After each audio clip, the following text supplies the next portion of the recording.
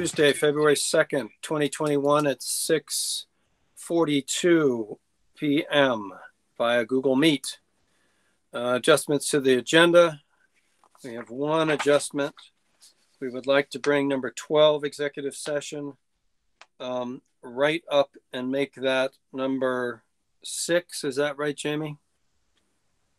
Yes, that will come right after board comment. Right after board comment, we'll go into that and then come back to public session. And there is a separate link that's been emailed out to the board, so folks that are on can stay on from the public. Okay, thank you. Thank you. Good. So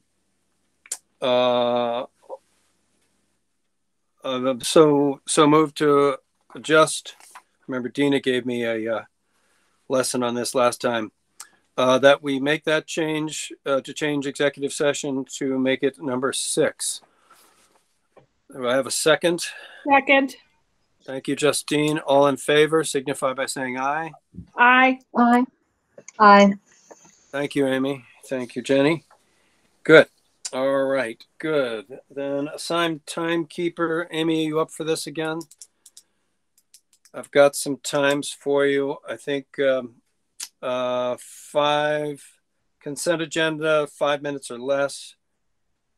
Board comment. I don't have anything particular to say tonight, but anybody else will give it 5. Reports to the board, because we've got the expenditure and revenue report. I think for all reports to the board, let's give it 15, probably to 20. That sounds optimistic, I know. And then discussion items, COVID, let's give that 15. Budget is going to be, let's give that at least 25. Audit, Tara, what do you think you need for the audit, 1920? 5 minutes. 5, thank you. Stockbridge decoupling vote and related dates timeline. We're going to look over the timeline that Lori, the town clerk at Stockbridge. Let's say 10 for that. And experiential outdoor education, let's give that 15. No action items, new hires, public comment. Well, be whatever time it is. And then we have the final executive session. Okay, does that sound good? Got all those, Amy? Good. Okay, great. Let's get to it. We have approved the minutes of Tuesday, December 1st, 2020, regular. Approve the minutes of Tuesday, January 5th, 2021, regular. Approve the minutes Tuesday, January 12th, 2021, special. Approve the minutes Thursday, January 14th, 2021, special. And approve the minutes of Monday, January 25th, 2021, special. Do we have any corrections to these minutes? I do not. Okay, thank you. Amy? I do not. Jenny? I hope I don't, since I wrote most of them. I want to again thank you so much for this. I know it's a lot of work, and I appreciate it very much. We appreciate it. I would entertain a motion to approve all minutes as a slate. Could somebody move that for me, please? I make a motion that we approve all minutes as stated as a slate. Second. Thank you, Justine and Amy. All in favor signify by saying aye. Aye. Aye. Jenny? Aye. Are you there? There you. Thank you. Good. We're done that. Okay, board comment. Is there any board comment? Amy? Yep, I wanted to compliment the administration and the teachers on their monthly or weekly, I guess, newsletter that we receive as to letting all the parents know what is actually happening in the classroom. I know it's something we had discussed before, and I just wanted to say thank you. I think it's wonderful. I think it's a great tool to with parents. I think that's great. I also wanted to compliment our stapler. I don't have an example of it in front of me, but I love the new stapler because it's not real staples. It is just getting the papers together, and I think that's wonderful and very environmentally conscious, so I appreciate that. And my only other comment is to please, we didn't receive the principal's report or the superintendent's report until 1:23 this afternoon, so I would appreciate as soon as we can get those, it would be greatly appreciated. We got Tara's report yesterday, but just in the packet?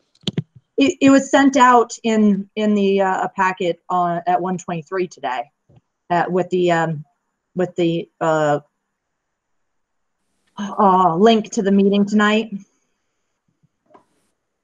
I think we got it before, but I don't remember when we got it. Yeah, that was sent on Friday with the agenda, and Ray sent it again. But you always will get that with the agenda. Okay, well then, excuse me, I misspoke. Then I will need to see how I missed that. That was definitely an error then on my part. So let me. No, I wanted to make certain we didn't miss a step here. So. Yeah, it was sent Friday at 5:37. Okay, then excuse me. I will figure out what I did wrong. Thank you. Amy, you missed it because you were admiring the stapler. Okay. Good. Justine, board comment. No, thank you. Jenny, do you have board comment? I do not. Thank you. Okay, moving on. We're going to go into, I'll entertain a motion to go into executive session to discuss real estate purchase options. Somebody move that. I move to make. Oh, go ahead. I move to go into executive session to discuss real estate options. Second. Second, Jenny. All in favor, signify by saying aye. Aye. Aye. Aye. So moved. We'll see you back as soon as we're done. Make sure you're back in session. And we have some action to take. David? Yes. I suggest that the board consider the following motion. Move to find that the former Rochester High School building, plus or minus 4.44 acres of land, and an associated access easement to Route 100 are unnecessary for the continued operation of RSUD and its educational programs, and that RSUD should offer that property to the town of Rochester for $1 in accordance with Article 6C of the 2018 RSUD Articles of Agreement.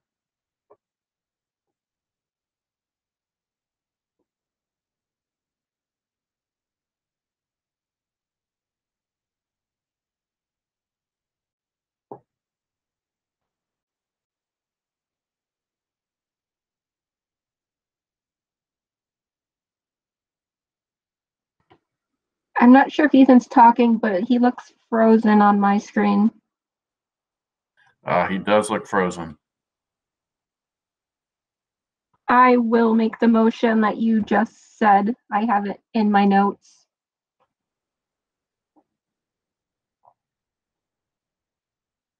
I'll second. I think we might need to We wait. need Ethan back, yeah.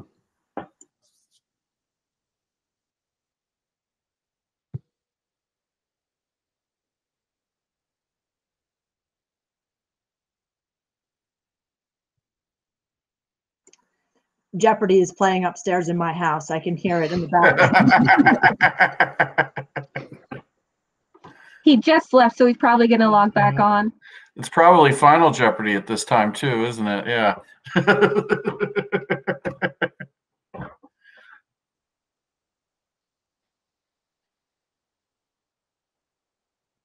And we can do this over again if it's just for posterity. That's fine.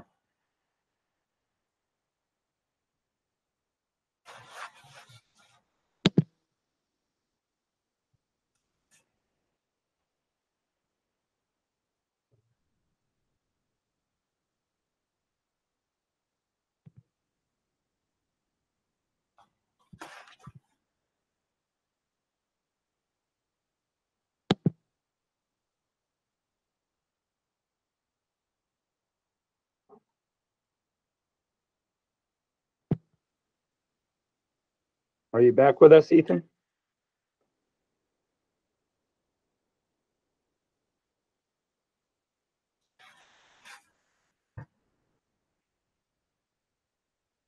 Ethan?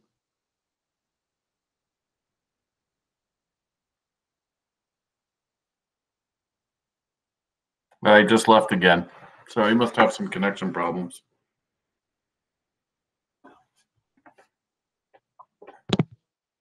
And now we just lost lost Amy too. Amy's back.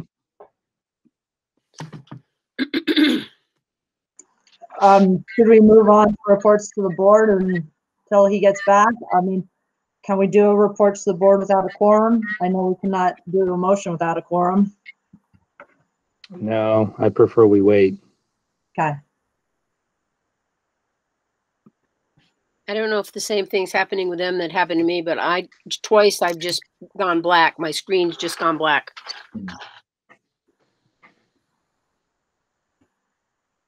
Nothing like meeting in a storm. We could actually meet because we don't have to travel, but on the other hand, technology may not allow us to.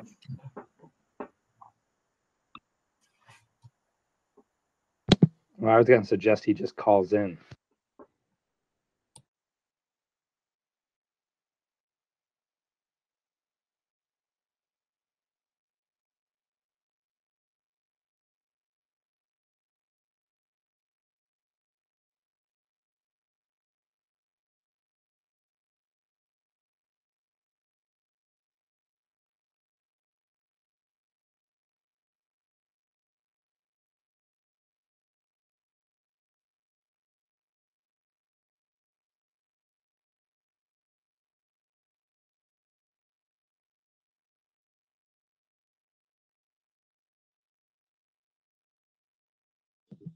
I just sent him the Cohen number, suggesting that.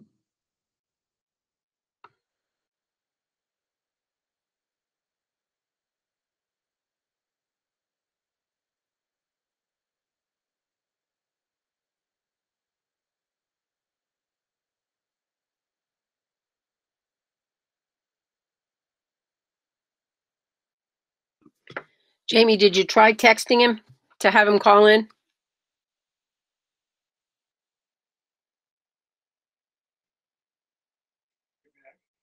Yeah.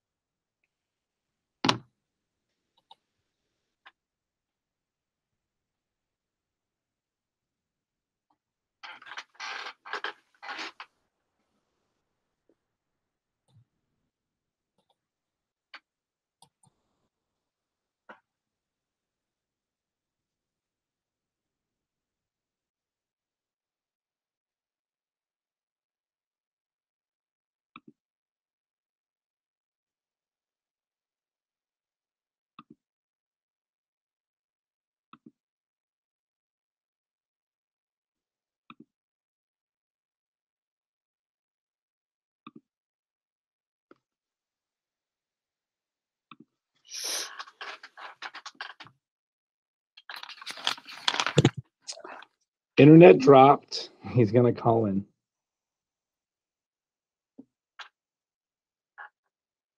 Justine, so much for telling me, just come on. We'll try to get to business.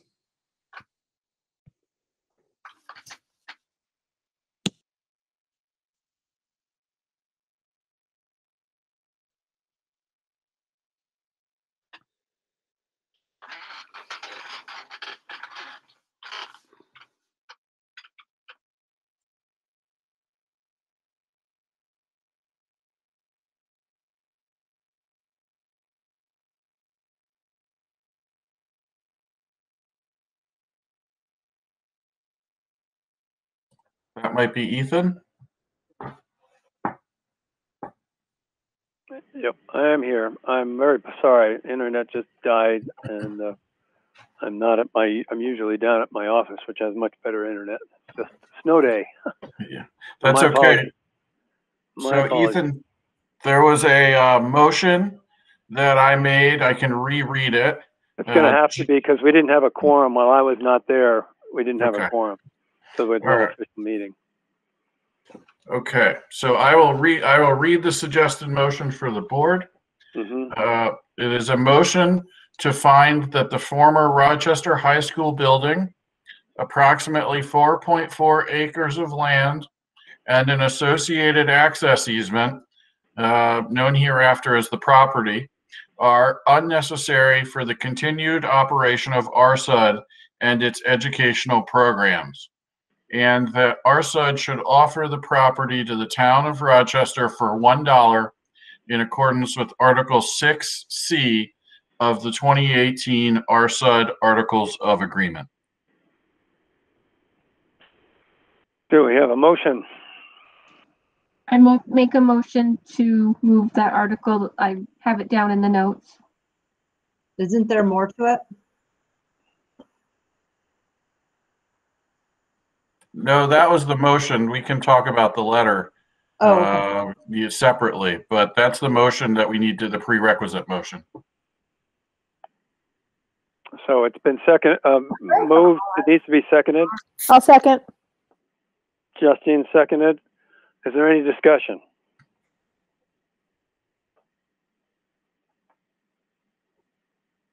It looks like Carl just joined.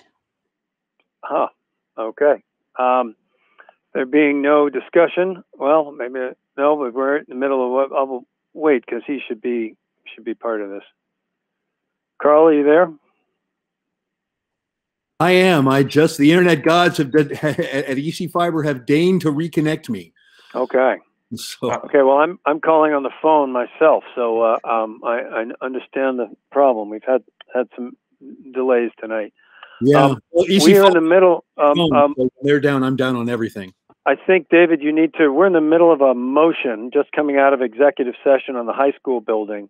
Okay. And David has proposed a motion and I think, David, you probably need to read it again so that Carl can know it's been moved and seconded. And we're in the discussion part, but if he reads it again, then you'll be caught up to speed. Thank you.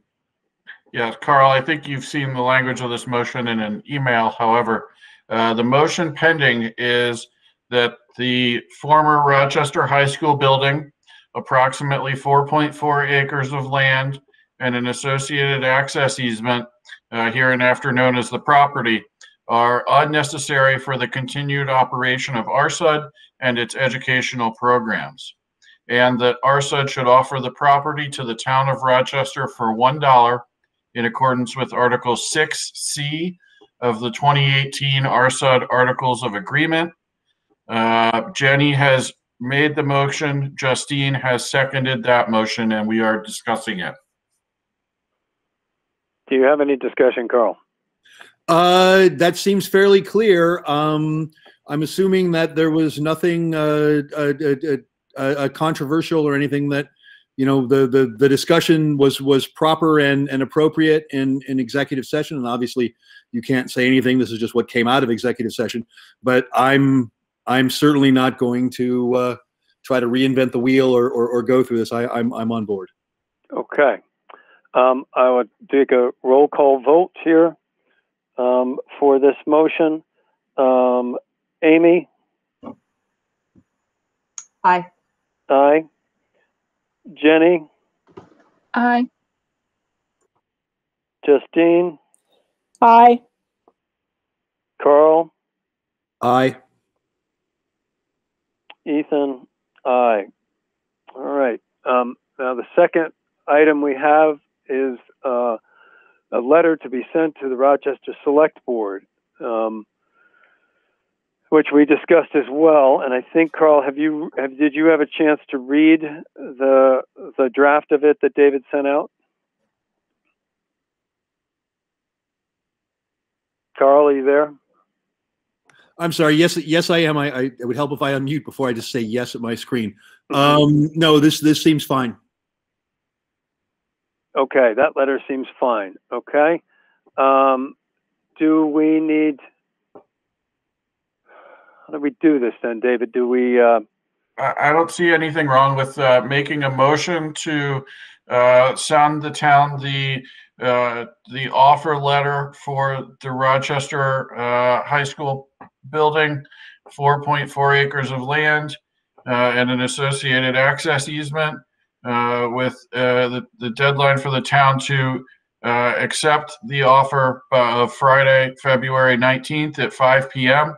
with a proposed closing date of on or before June 30th, 2021. So moved. So moved, Carl says, and I know we've been getting in trouble for so moved, but without being able to read it, I think we're going to accept that. Somebody want to second that? I can amend my motion to say that I move that we send the select board the letter as presented in David's email. Thank you. More clearer? Yes, thank you. Do we have a second? I second. Justine seconds. I'll do, is there any discussion? Yes, I'm concerned about the time frame that we're asking the town. That is all. Good. Further discussion? I'll just chime in to say that the time period is exclusive for the town to accept the offer. After that deadline, the town still has the right to accept the offer if it so chooses, but RSUD could also market the property commercially at that point. Further discussion? Justine? No, thank you. Jenny? No, thank you. Carl? Yeah, I think that, you know, I understand what Amy's saying and I hear her. I think putting this out here doesn't mean that if the town said, hey, we want to put this at our annual meeting, you know, we could extend our exclusivity. I don't think that we're locked into this for forever and ever. Amen. And as David points out, that even if we didn't extend that window of exclusivity, you know, the town can still make an offer. So I think it's appropriate to, you know, to put it out there with that deadline and let them come back if they have issues. I should note further that the letter will be accompanied with a copy of the draft survey, just so it's clear exactly what the property will look like. So I have a question.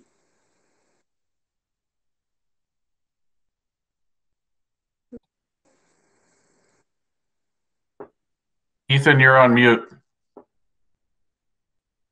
We're in the middle of a board vote, so I'm afraid this isn't a time for questions right now, Pat. Okay. Yep. So we are in the middle of our discussion. Is there any further discussion? I'm going to go around one more time. Carl? I'm good. Justine? No, thank you. Jenny? I'm all set. Amy? No, I've said my piece. Okay. I will take a roll call again for this. Amy? Nay. Nay. Carl? Aye. Jenny? Aye. Justine? Aye. And Ethan? Aye. The ayes have it. The letter is going to be submitted. All right. And that concludes our executive session. Oh boy. Okay. Well, that's the way. We're now on to reports to the board. Thank you, everybody. Have a good night. Thank you, David. Thank you, David. 6.1 Superintendent Report. So you have my report. It came out to you on Friday. I've been over in RSUD quite a bit the last couple of weeks. Bonnie was out, so I was able to cover for her some time in the Rochester campus, which has been a delight. You know, the nice thing about our size across the SU is it doesn't take long to get to really know the kids. So I've learned names pretty quickly, and I think that they recognize me pretty quickly. And you know, it's been pretty great and fulfilling. As busy as things have been with COVID and stuff, when I'm in the buildings, it just feels terrific. So certainly fills my bucket as much as anything. And I don't want to take much more time because we've got a pretty packed agenda still to go in regards to reviewing the budget draft, the third draft tonight, which is for discussion only and looking for further direction. And I'll take any questions folks have.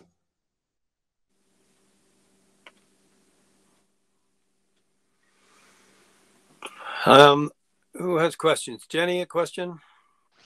I don't think so. Good. Justine? No, thanks. Carl? I'm good. Thank you, Jamie. Amy? No, thank you for the report.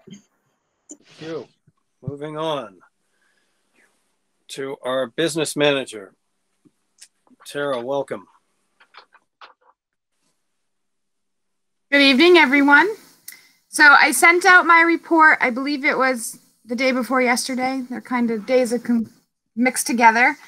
I'll take any questions that you have on the report. I did outline in the discussion items of my report the revenue and expenditure summaries. So if Ray, you want to put that up on the screen.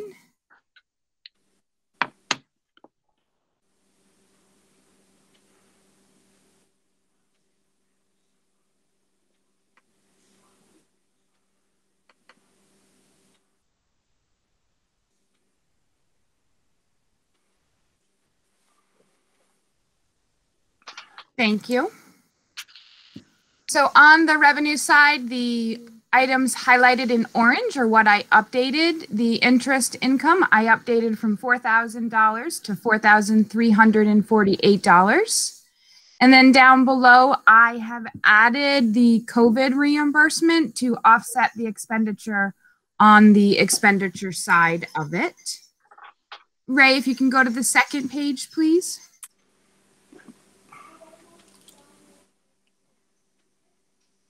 So on the expenditure side, I did an update to the health insurance based on enrollment changes. So the overspending projection on the health insurance dropped from $50,195 to $47,195. So this is, Tara, this is you said this is overspending. This is above what we had budgeted for. Yes. For the current, this is current year that we're in, right? Yes. Okay. I increased the tech hardware savings from $10,000 to $12,000. And then I added in tech supply savings of $5,095.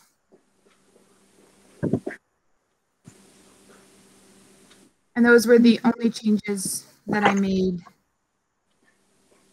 for this month. So if you go back to the first page, Ray.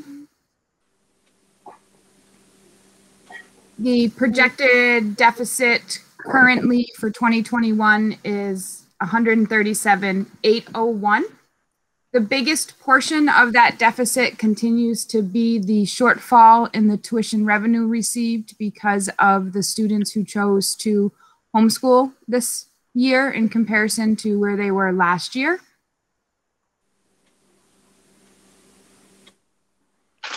Carl, you had a question?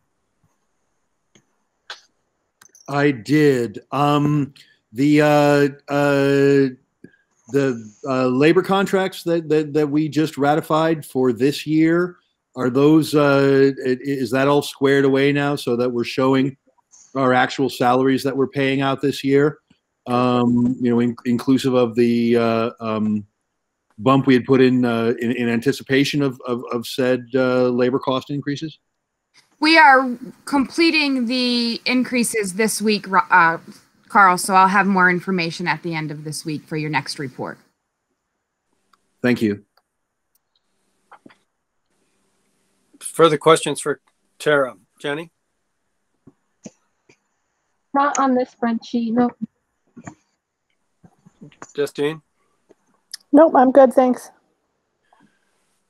Amy, you good? I'm good on this sheet. Thank you. Okay, good. I think we're good on your report. Thank you, Tara. We'll move on to the principal's report. Maybe recognizing the time and the topics we still have to cover, Lindy and I could do the same thing and just take questions. Are there any specific questions on our report?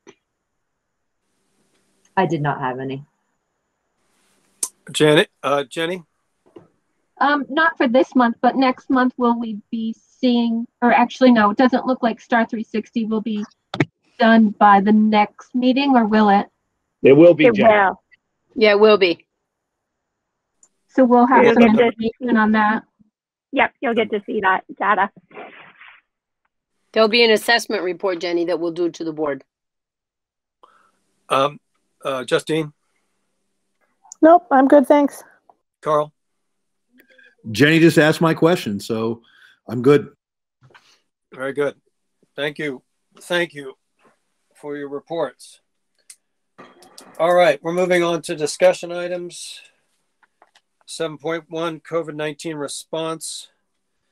Thank you. We have Shane Oakes, and thank you, Shane, for your patience. I know we were hoping to get this. You thought this was going to be a lot sooner, but welcome to our district. Thank you for having me. You guys have important business to attend to, so no worries. I'm here, to answer any questions that folks might have in the RSUD community related to COVID-19. But I'll start by just talking a little bit about lessons learned from our situation in Stockbridge right before the holiday break, and how that is going to inform some of our thinking and actions as we move throughout this the remainder of the school year. First of all, folks know that we have changed our health screener to include an exclusion for people within a household if anybody in that household has been determined as needing to quarantine by the Department of Health or the state of Vermont. So 3 situations where somebody would be asked to quarantine is if it was out-of-state leisure travel, if they were sick due to symptoms and their medical professional determined that a COVID test was warranted. You're in quarantine until those test results come back. And the third is if you've been identified as having been in direct contact with a known COVID positive case. I think this is a really important step for us to take, as we know the cases, while they're coming down in Vermont, we still see that it's very prevalent in our communities. And with the amount of pre-symptomatic transmission and asymptomatic spread, we think that this is a really effective tool to just hold out our probably our most risky situations until we can be assured that folks are going to be able to come into our buildings safely. Conversely, I think what we found in Stockbridge is that once things get in play, it can take a while to really wrap your hands around what's going on, where the contacts were, and how it may or may not be spreading. And that has pretty profound impact. So I think we'll be looking at least shutting down for a period of 7 days to give both the identification of those contacts and some time for symptoms to start developing before we really consider whether or not we're ready to open up. We'll continue to make those decisions in consultation with the health department, but we know that it may take even longer than a week to make sure that we've both contained everything and have staffing levels that are adequate to support in-person learning. I'll say that the health screening doesn't just exclude students from coming into the buildings, it's impacting our staff as well across the district. And so that's certainly an important variable that we need to consider when we're looking at our readiness to resume in-person learning after a shutdown like that. So I think that's what Jamie asked me to come and talk about. And if folks have any questions, happy to field them. Jamie. Yeah, I wanted to add for folks, and so they know that not all districts or supervisory unions have taken on the stance with the health check that we have in regards to asking folks to not come to in-person instruction if any member of their household is under quarantine, as Shane discussed. And so also just to clarify with folks, what Shane's referencing is if we had a positive case within the school community where someone was ruled to be contagious within the school community while we were open, that's where we would look to hit the pause button for probably up to 7 days to just ensure that all contact tracing occurred and that we felt comfortable with staffing levels and comfortable that everyone was quarantined that should be before we would resume in-person learning. Originally, we thought we could take care of that type of work within a 2 or 3 days. Luckily, I mean, if there was any luck in regards to the RSUD situation, it was that we had a large pause, right, over break, and we still decided that folks weren't ready to come back yet. And so we took an additional week. So do know, I think what I want folks to hear is that we will take the time needed in the event that that was to occur. The positive news is we have had cases throughout our supervisory union, our towns, and we continue to mitigate the risk, and that schools still do remain some of the safest places that we have in regards to spread of the virus. When you're looking at the data points, community spread is still the most significant factor of this virus, and that our mitigation efforts do make schools safer. Amy?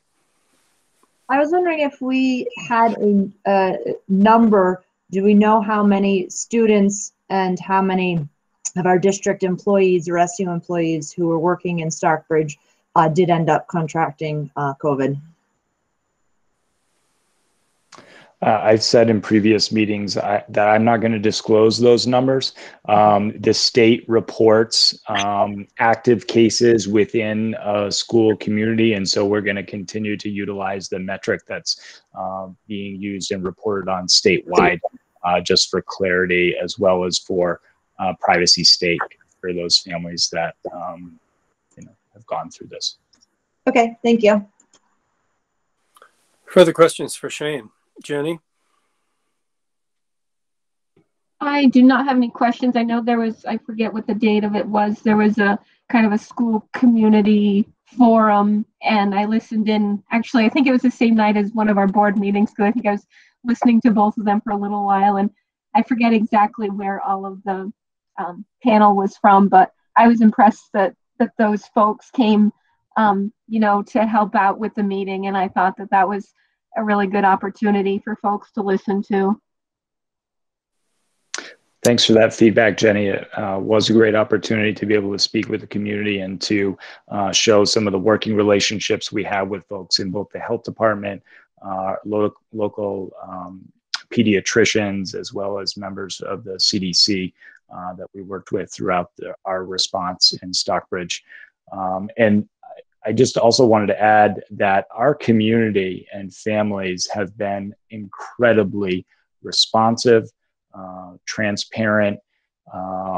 They are reaching out to make sure that everybody is following the guidelines, interpreting things correctly, and taking all the steps necessary to keep our schools open. And that is allowing us to keep cases and potentially people who could be spreading the virus out of our school settings. So all those preventative measures that we have in place are certainly helping us to continue to stay open. Justine, do you have a question for Shane? No questions. Thank you for taking the time to be at our meeting and giving us all this guidance. And additionally, taking this on just to be this person. I've been hearing Lindy's been singing your praises for many months now, and so I would much appreciate, really glad to see you and be able to thank you in person. Carl, do you have any questions for Shane? No, I'll piggyback on what you said. I was at the SCS blood drive. What was that, 2 weekends ago? And the people, at least when I was in there, were all like, "This is, we're doing a good." There was positive talk about how the community had responded and what was going on, and how the whole thing was sugaring out. So, thank you all for your effort, the administration, SU administration, and you. Oh, good. And I think we're all set. Thank you so much, Shane, for coming on and giving us your time. Much appreciated. All right. Thank you all. Have a good evening. You too. All right, 7-2, 21-22 budget, third draft for discussion only. Jamie, you want to start with this? Yeah. Ray, do you want to put up the budget document that was shared in earlier? There you go.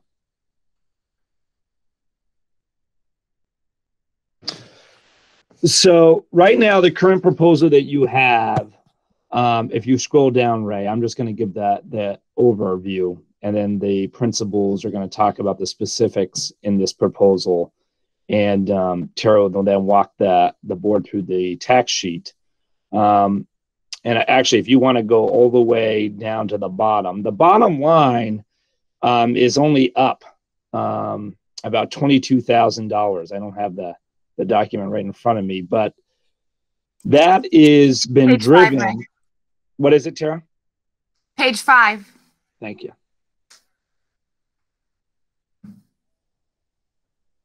Right there. Yeah, 22,646, which is at 52%, 0.52%. So less than 1%. And we originally told you last month that we would come under 2%. We're in here at a 0.52%. And out of that increase, Tara, was it 208,000? $205,004. Yeah, you can tell I was up at 450. 205,000 was driven of an increase in tuitions. So what that means is, in order to get us down to where we're at, that required us to find efficiencies and savings, both in buildings, facilities, and in our pre-K through 6 staffing. And I think that's an important thing for us to wrap our heads around. Yes, the budget is going up 0.52% or 22,000, but over $200,000 was seen as increases in tuitions at the middle and high school level. If you go down, Ray, the other thing I want to bring to your attention is on the tax sheet, Ray, that due to the fact of decreased equalized pupils, once again, is what we're, what the current number is we lost about 6 per pupils, Tara? Yes, that's correct. Sheet. Which is not great news. And the fact that we've been using revenue in regards to your guys's surpluses that you've had.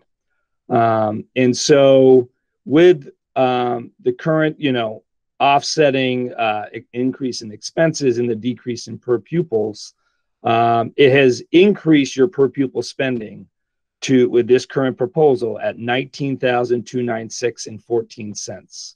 You do receive some exclusions due to your bond payments. And what was the other piece, Tara? Those insurance or those retirement contributions. Yes, correct. It's what you pay in for the new teacher health assessment to the state teachers retirement system, and then any special education excess cost that go over the threshold. Your portion of that is also an exclusion that we can add to reduce the per pupil spending to get you below the threshold penalty. Which this current budget is. So I just have a question, Tara. Looking at this, the adjusted per pupil spending calculation, so though we are not penalized for being above the threshold, we still have to base our tax rate off of that number, correct? That is correct. Okay. Yep, you're not penalized, but you still base your tax rate off of that. So as the principals walk you through what this budget supports and what's been eliminated, one of the things we're going to need tonight is a direction from the board about whether or not you're looking to get under the amount without your exclusions. I think that's a question that I want to frame to you right now, because that's going to be an important direction for us to look to head to. The other question that I know folks may have is that there is some more positive feedback coming out of Montpelier right now around the Ed Fund and how that may or may not impact the yield.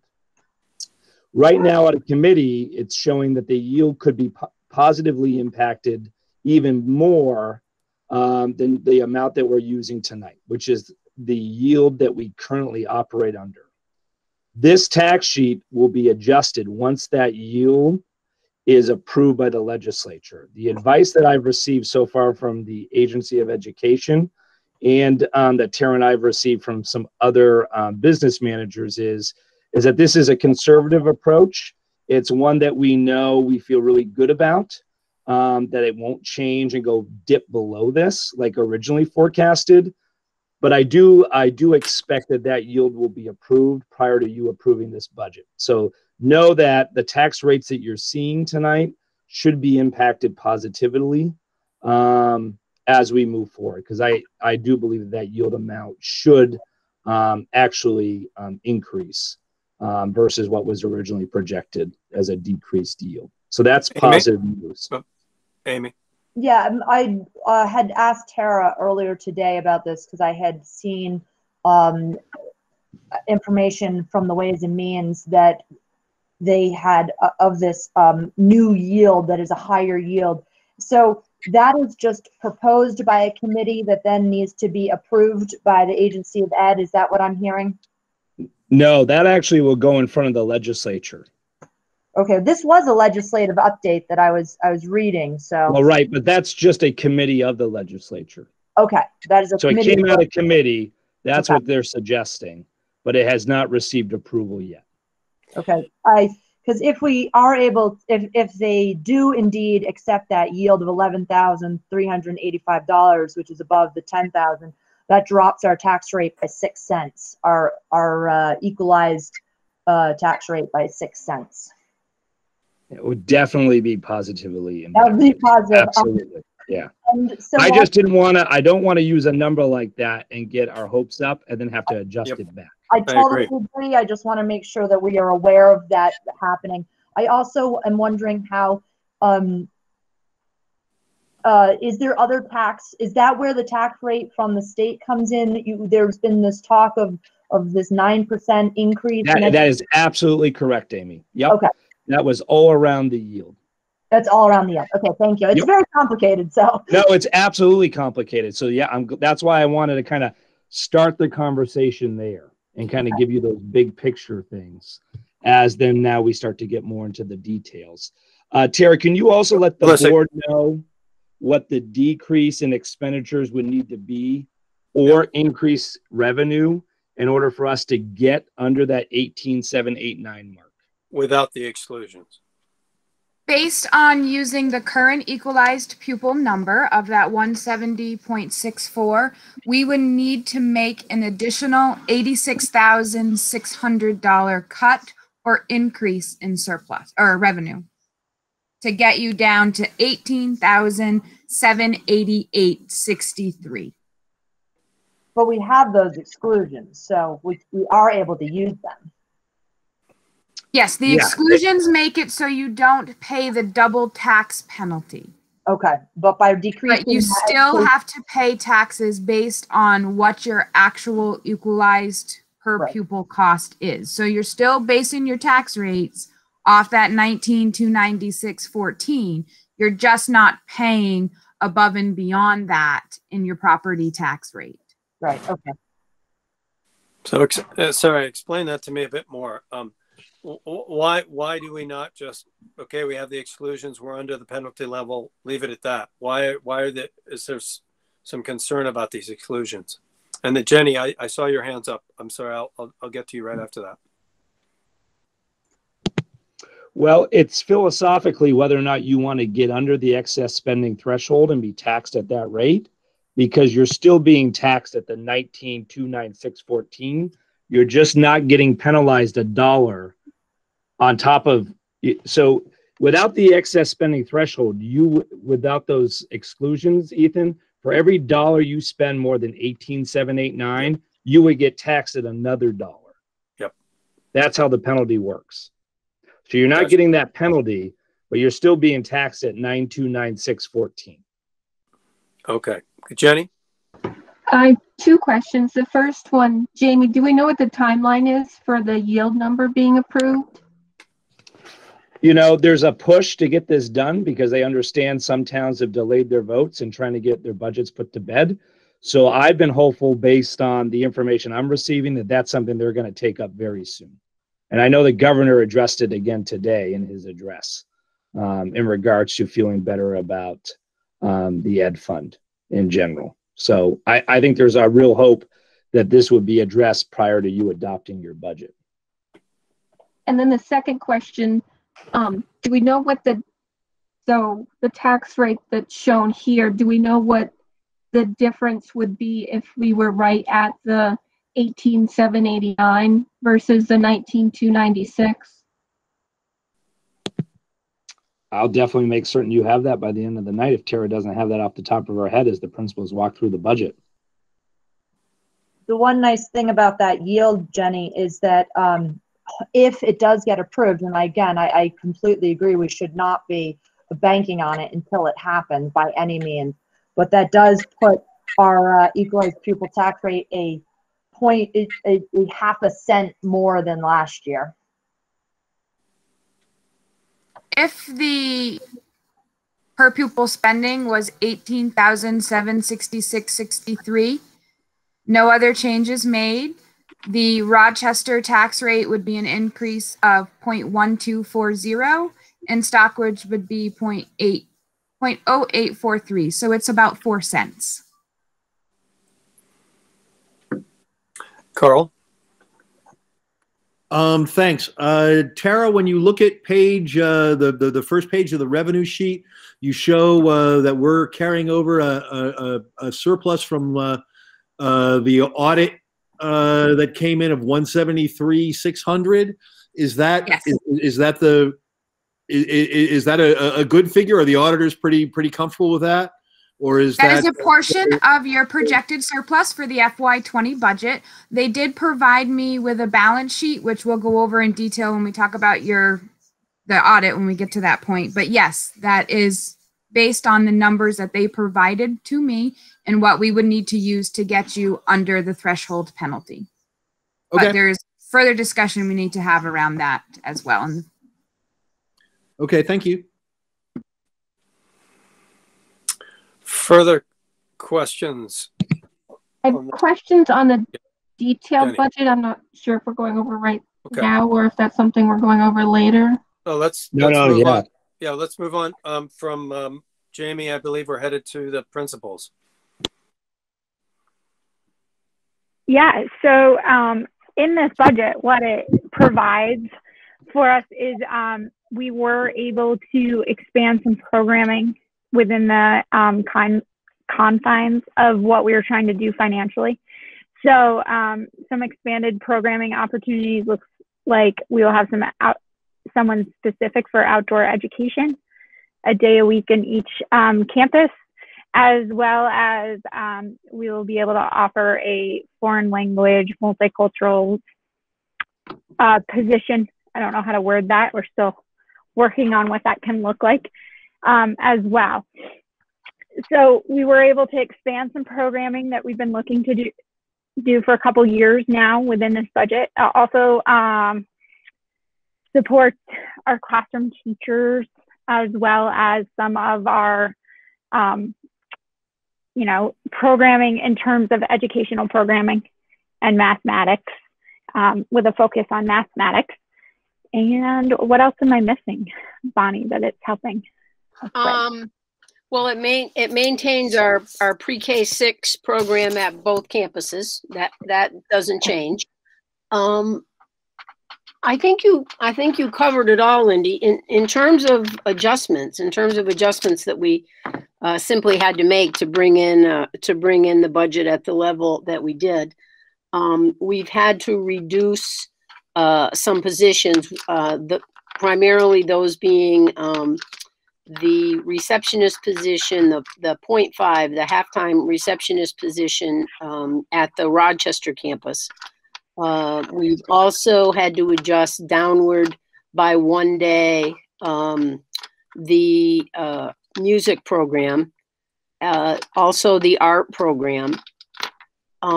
We are also reducing an interventionist. We have a 0.8 interventionist position that is being reduced. And I think that covers basically the reductions. Did you cover we're also reducing one full-time FTE paraprofessional in regular ed? Great. That's correct. And you felt you could do that without compromising our support? Well, we felt that we could do it, Ethan. I think what we would have to say is that all of these reductions, you know, are going to have some impact. That's just of course. That's just the way it is. Do we think that we would leave children unsupported as a result of the cut? No. And I think building-wise, this budget does not support keeping the heat on at 55 at the high school building and the electrical, like those monies have been taken out of the budget. Right. So it does not support. Yeah, this budget assumes that one of two things will happen. We will not, the RSUD will not own the building, or the building will be shuttered so that we are not providing heat and electricity to it. At all. Yeah. Pipes would be completely drained. There's money in here to do that work and or move merchandise out, but RSUD would not operate that building. That building would be completely shuttered.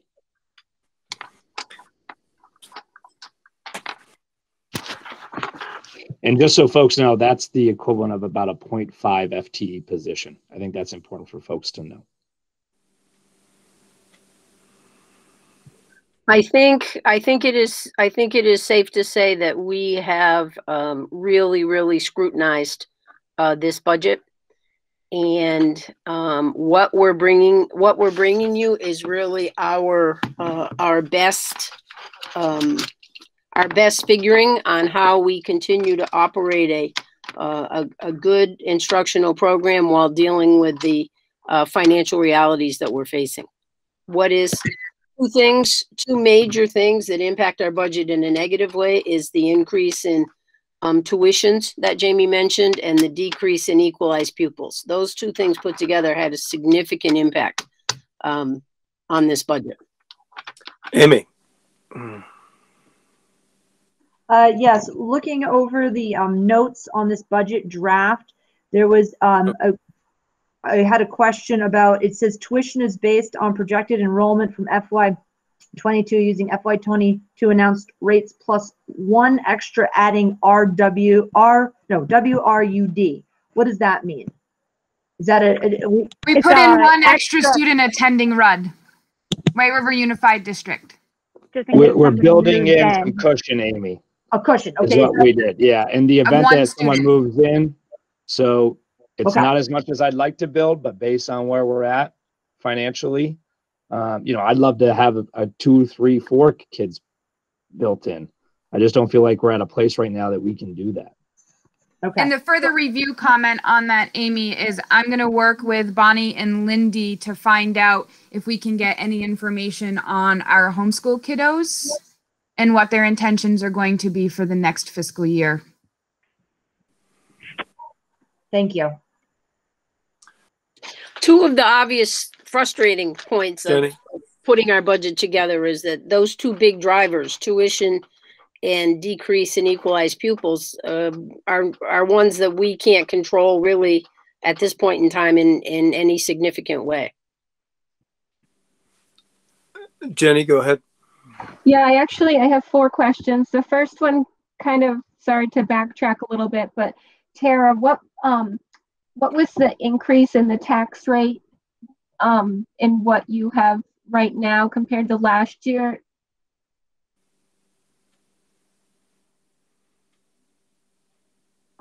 Rochester's 0.1688, so 16 cents, almost 17. And Stockbridge is about 13 cents, 12.98. And number two, I know we've talked about this in the past, and I don't remember. You probably explained what the reason was, but for changing the transfer to food service, last year was 56,000, and now we don't have anything for that. I know there was a reason, but I can't remember what that was. Yeah, so I can jump in there, Jenny. That is how we've been navigating it across the SU, with the premise being that we are pushing hard to centralize food service. So that would create a new fund within the SU, a new enterprise fund. And we would run food service from the SU, trying to secure efficiencies. And after we ran it for a year, then we would see where we came out. And then those we would budget moving forward and assess that out across the SU. And of course, one of the things we have contemplated, and there's been discussion at the SU level as well, is the potential pursuit of a food service provider or contractor. And that's something we got to discuss at the SU level too. Great, thank you. Number three, I was wondering if Bonnie or Lindy could summarize. It sounds like some of the positions have been, you kind of explained in terms of days, the art and the music teacher, and I believe the receptionist. I was wondering if you could just summarize in terms of what the proposed FTE would be for each of those. Yep. You mean the FTE that remains, Jenny, or the FTE that we reduced? Just the ones that have been changed, like art went from 1.0 to 0.8, something like that. Okay. Well, the receptionist position at the Rochester campus, there was 1.5. There was 1.5 positions, and we're reducing the 0.5 position. Music went from 1.0, a full-time position, to 0.8, which is a four-day-a-week position. The art position will now be reduced by 0.2 by a day. The para position, we're taking out fully. So the full 1.0 para position is being reduced.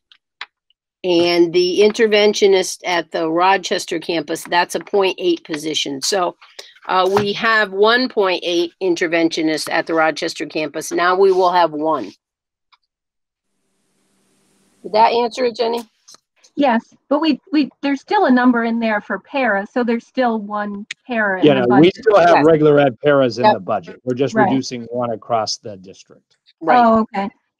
And then the last one, it's not a question, but a comment to Tara. I think that's a great idea about the homeschool, reaching out to see what their plans are for last year. I think I did a quick calculation. If we hadn't lost any equalized pupils, then obviously that will help, help numbers in the future. And also, kind of talked about it before, but just kind of marketing to get kids from other towns and other families is always something that we've talked about, but we haven't really done. Amy. I just would, I was wondering if you could speak to the revenue carryover that just always baffles me, that in 19 we carried over $181,000. I mean, we're here scrutinizing a budget, but in 19 we had $181,000 carried over. In 20 we had $236,000 in change carried over. Last year was 141. I mean, this is a huge amount of money. Why did this happen? How going forward? We have this 173. We could have been using that in last year's budget.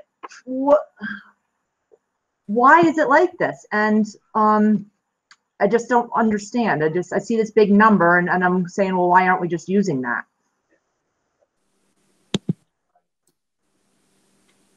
Who's going to Sarah, take you that? want to address that? Do you want me to go into the audit discussion now, or do you want to wait until we get there? Okay. Yeah, let's go into it. It's part of the audit discussion, Amy. It's part of what you guys brought into the mergers, is my understanding, and Tara can talk to you about that. What I can tell you is that we're projecting the deficit this year, and I've had Tara analyze those numbers tightly. Okay. And we just missed on our projected incoming tuition.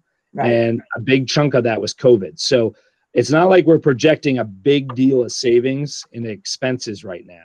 Because I asked the same thing. I said, there's got to be something amiss. Right. And the fact is that, you know, you've been using your surpluses up and offsetting revenue. Here's the issue we got. We're still projecting you to use 173.6 for next year. I need you to know that means we're going to have to find that money for the 22-23 budget. And I think what we're getting with this is I need you to know part of that means we have to start looking at doing business more efficient. Not watering down programming, but looking at doing business more efficient. And I think that is going to be a big chunk of our work as we move forward. Yeah. I'm just going to we've been living off of those revenue dollars, you know, using that surplus as revenue. Right. It's always been so much every year. And when you see that coming into the new budget, you're like, well, why didn't we scrimped and saved last year on our budget, but yet we had this extra? And I understand those, you know, business. Okay. Thank you. Jamie, just for clarification, what's the SU budget increase projected? Yeah, do you want to go up to that, Ray? Tara, what page is that one on? Oh.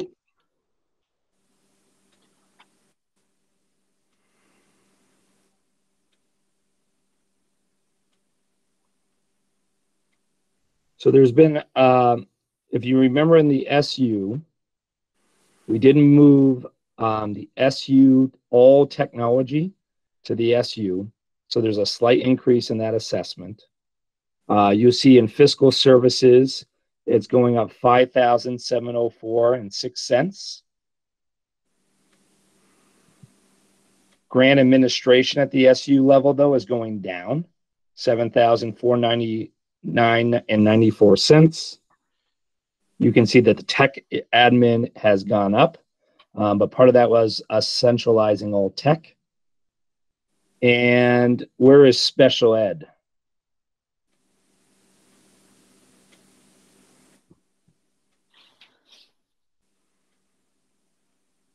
You can see your special ed assessment has dropped as well by $9,828.26.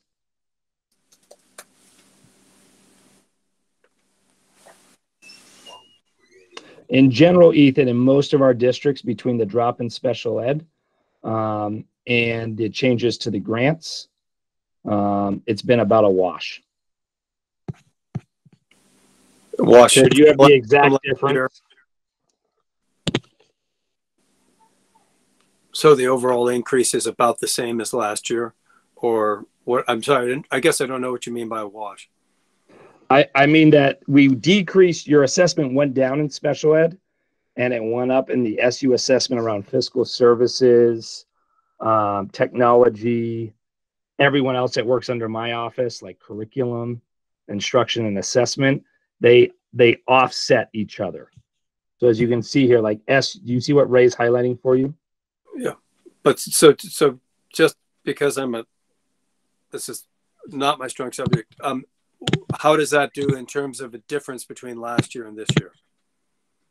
The difference for your assessments was $2,261.02. More this year. Yes. Okay. Good. Thank I knew you. it was about flat. I was looking for Tara to give me the exact number. Nope, that's enough. Sorry, I was saying goodnight to the kiddos at the same time. I know that feeling very well. Thank you. We're at 28 minutes on budget. Okay. Are we ready to move on to Tara as part of this? Jenny, any further questions? Carl, any further questions? I'm good. I do think that going from $173,000 surplus to a projected $137,000 or $173,000 surplus to $137,000 deficit is something that we're going to have to sort out between now and next budget cycle. Justine, I know you're about to head off. Would you like to make any comment before you leave? No, thank you. My questions had to do with similar to what Amy was asking, and I might be able to stick on for a little bit longer to hear the answer. Okay. Good. Let's move on. So we're now talking to Tara. We go into the audit. Are we done with the budget? I'm not sure exactly where we are in the process here. Tara, I wanted you to just walk them through the tax sheet. Okay. So Ray, if you want to put the tax sheet back up, please.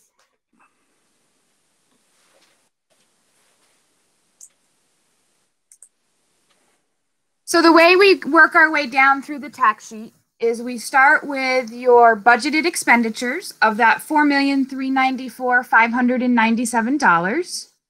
We reduce that by your offsetting revenue, which this year is an increase, and it comes out to $1,101,904.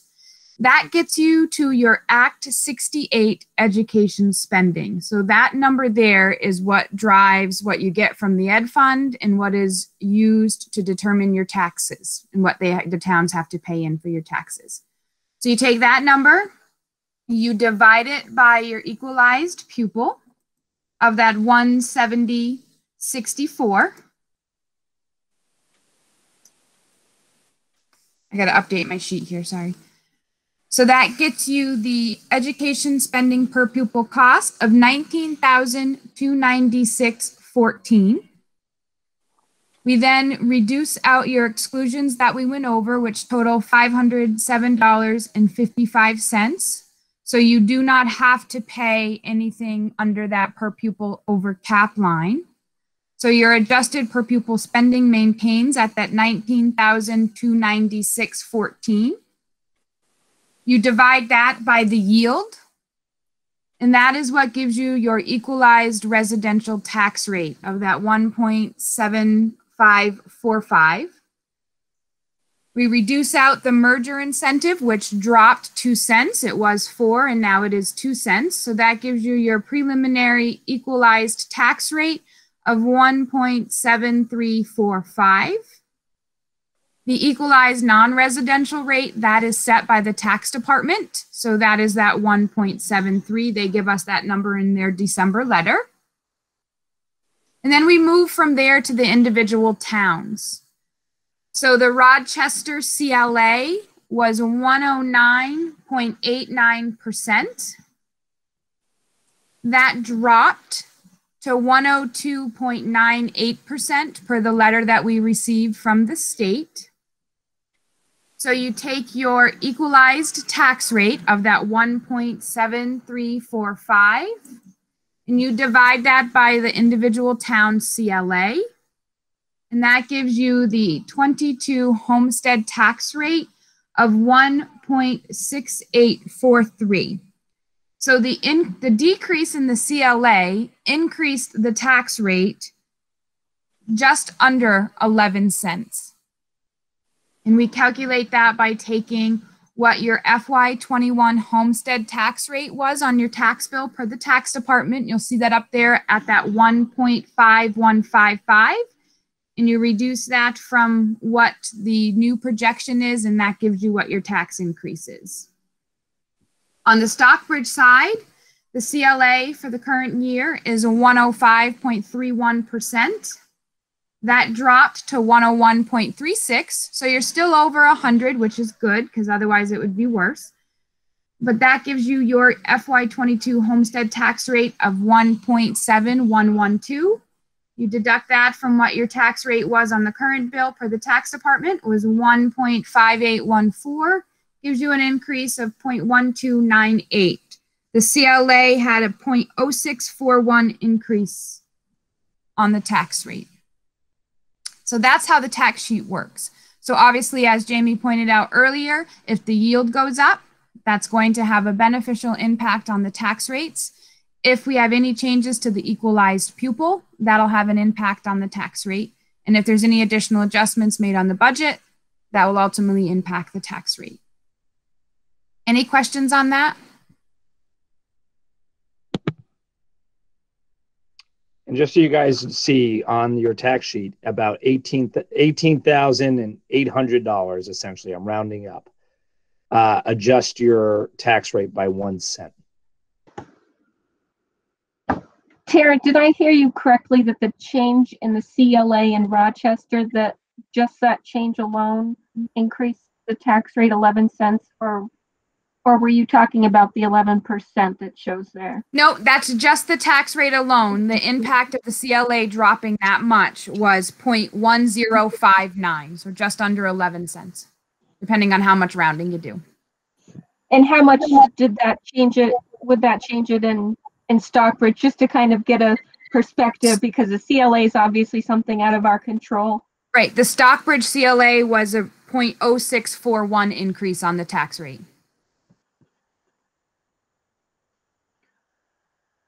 Tara, I was looking at last year's estimated tax rate and CLA for Stockbridge in all of our documentation, and I noticed that it was projected when we did our budget. Their CLA was noted to be at 100.70.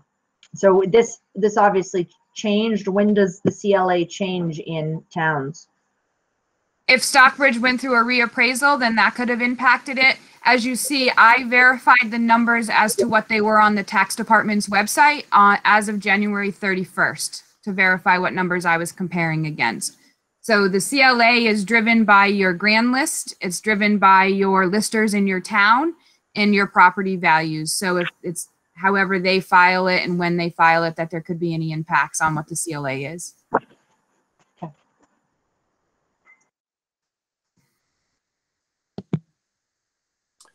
Further questions for Tara? Carl? I'm good, thank you. Just, can I add something quick, Ethan? Mm-hmm.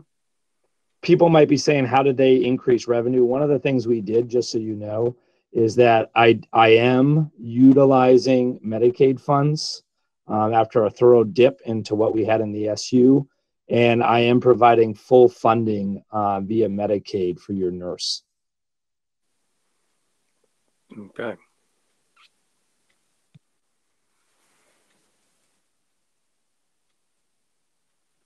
And that was to just try to offset the impact of the equalized pupils, of course.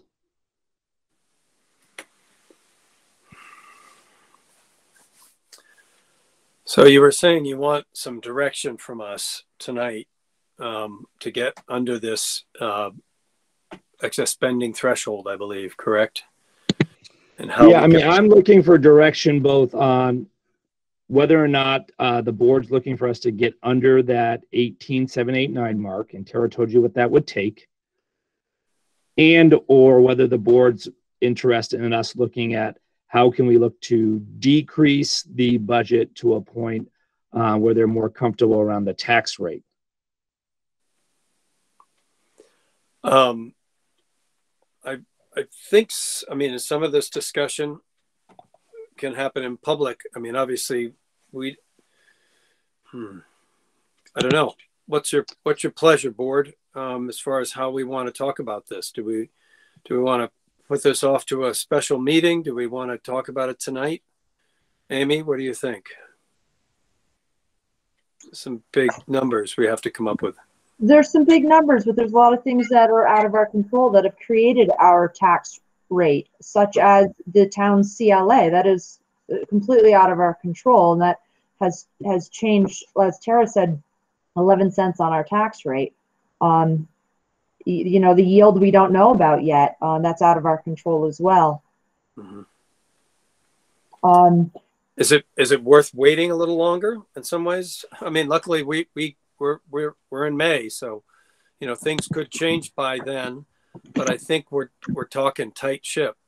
Yeah, and to be able to, I mean, we're just cutting more and more programming at this point, and I do understand that we do need to start the conversation for the next year, probably immediately, that we're going to need to make some pretty big changes. Yeah.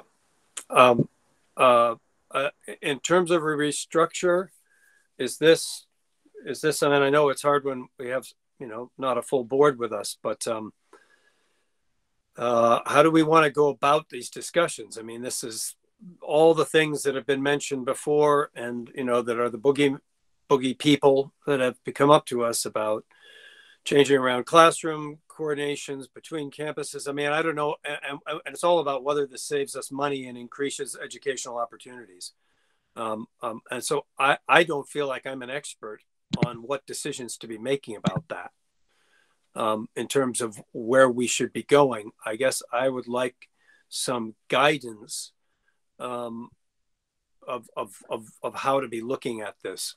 Jamie? So Ethan, my experience, just having done some of this work around restructuring in FBUD, was that we did look to appoint a committee of the board, and the purposes of the committee was to increase educational opportunities for students while also ensuring that it found efficiency. And that was their charge. And we brought in a consultant to help us do that work. And the consultant worked with the administration and members of the community, with teachers and administration, to develop a few different proposals. There was public forums on it. Eventually that committee made a recommendation to the board, and then the board approved the proposal. And that worked well. It engaged the community in the conversation throughout. It engaged really all stakeholders. And I think that that's an important thing for the board to take into account as we talk about maybe some larger scale changes.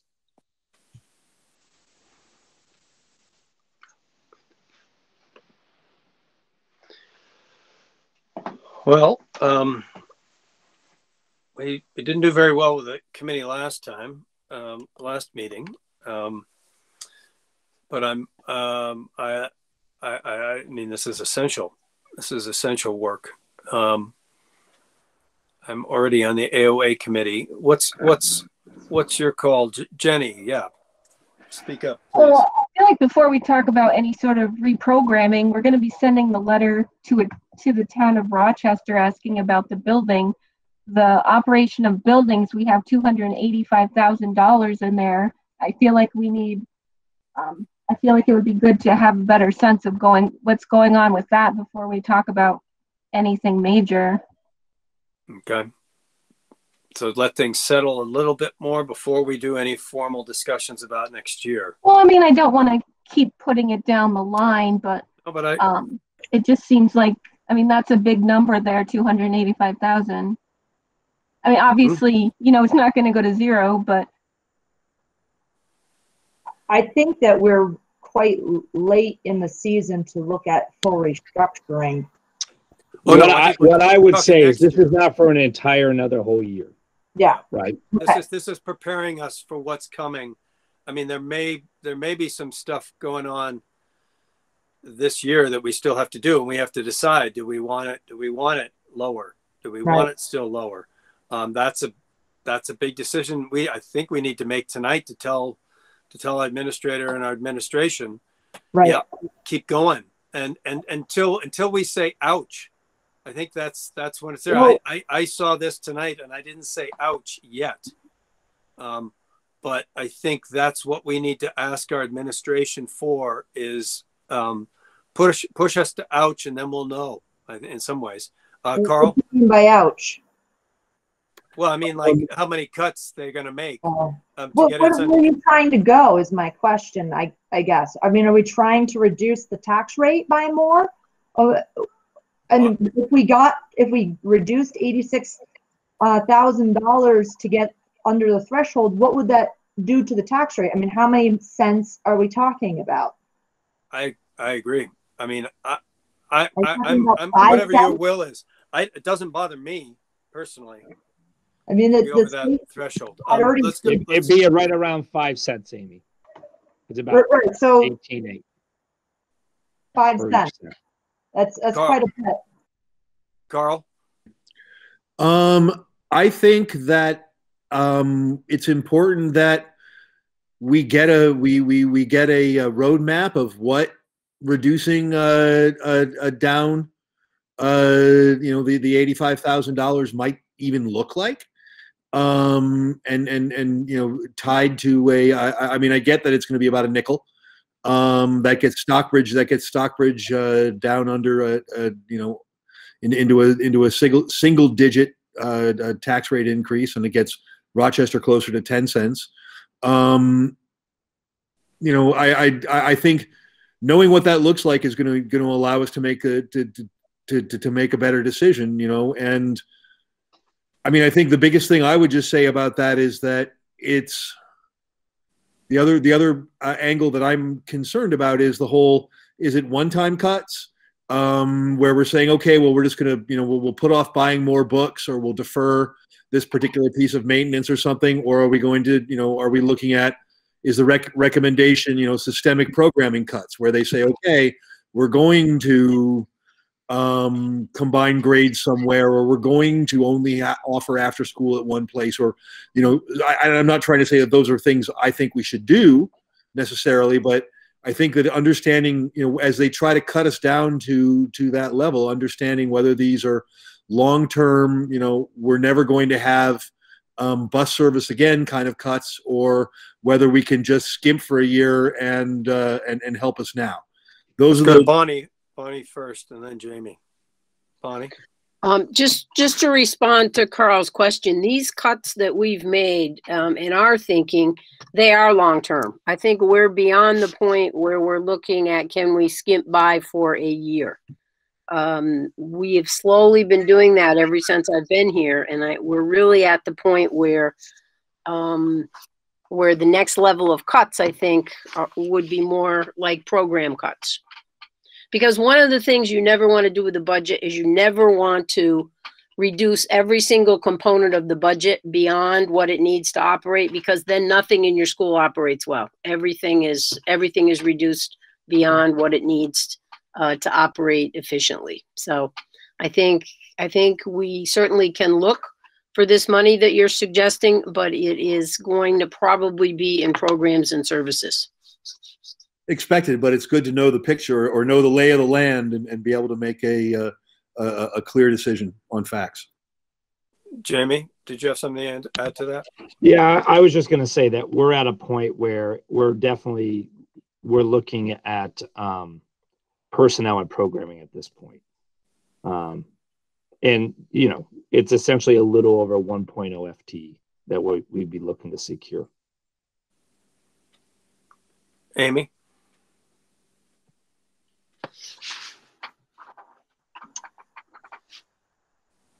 So in our original merger documents, the projected tax for FY 22 is $1.81. And that was projected if we merged. That was what we projected we would be at.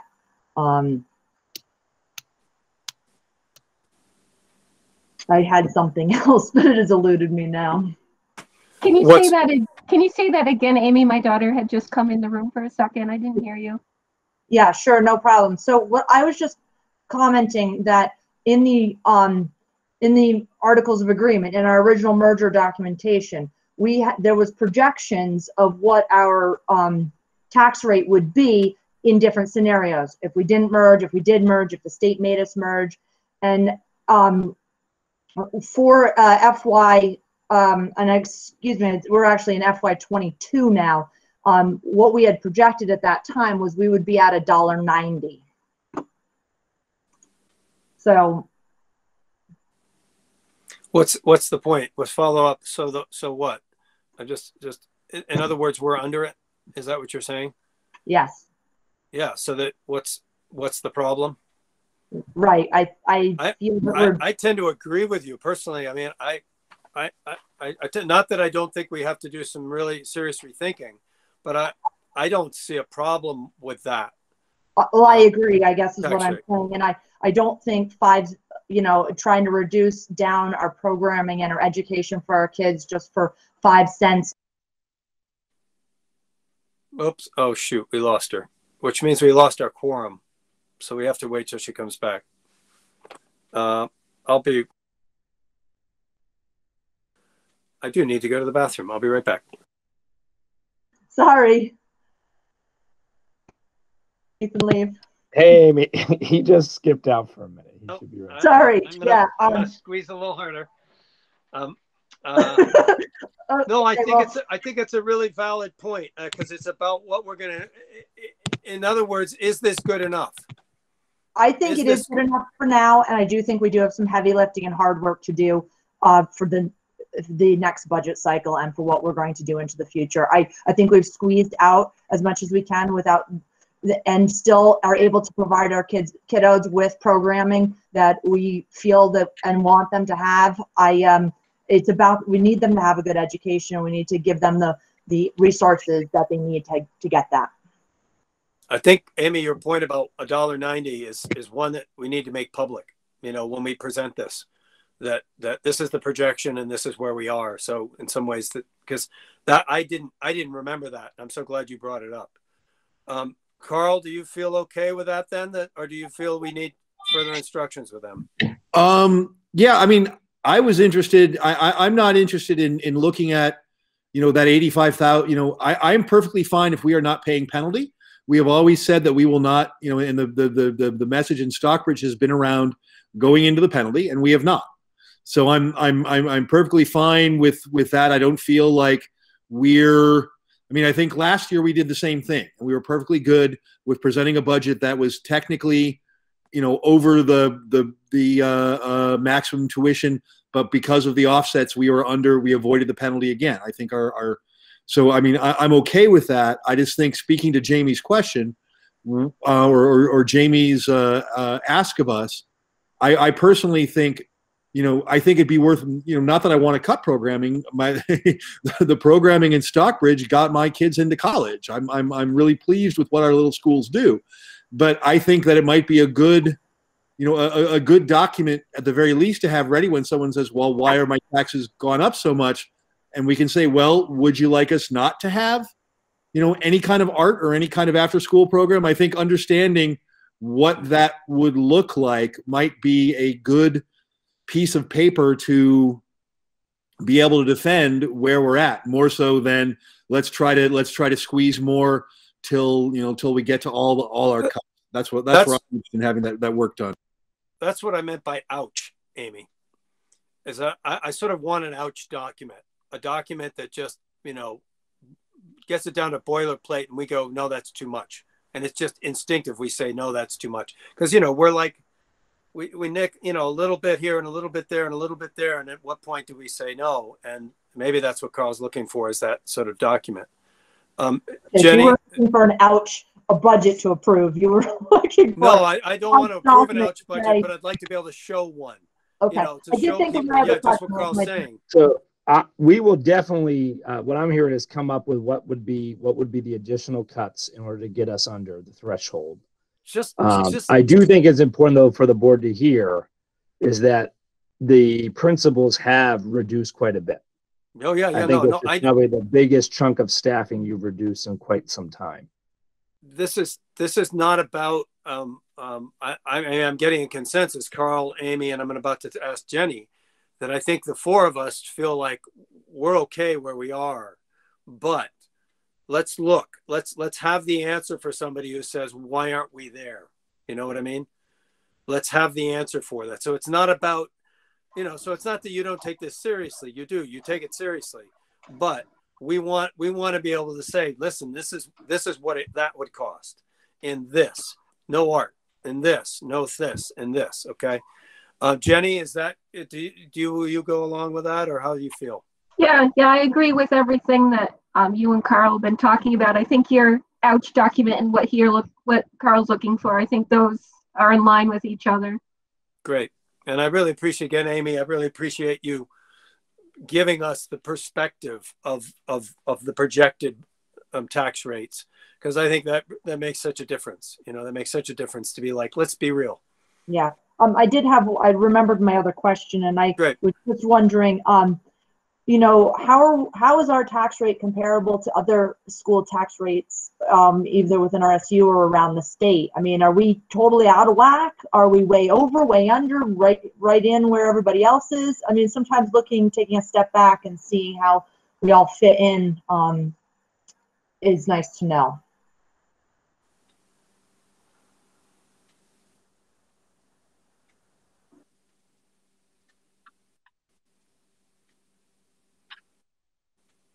So, Amy, we can definitely give you that document too for next meeting. I mean, part of what impacts it, don't forget too, is where other towns are at in regards to their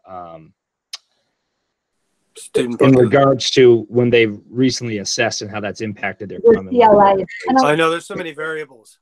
But I can give you one example of a district that we have that has the same structure that you do. So they're a pre-K through 6 district. Prior to their CLA being applied, they are at a residential tax rate of 1.6679. Okay. Thank you. That's the only other one I have in RSU that's comparative to your structure. Okay. Good.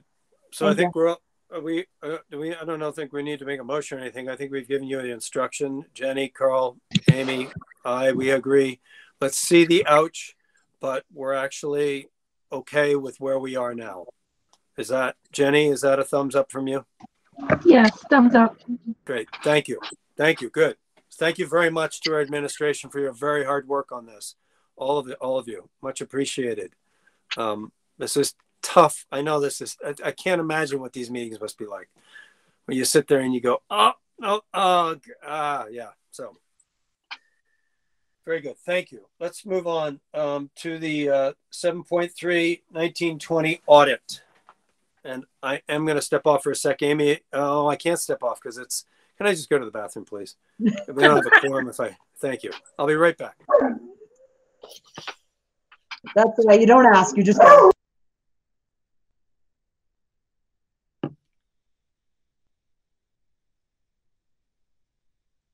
Maybe get the relevant documents queued up.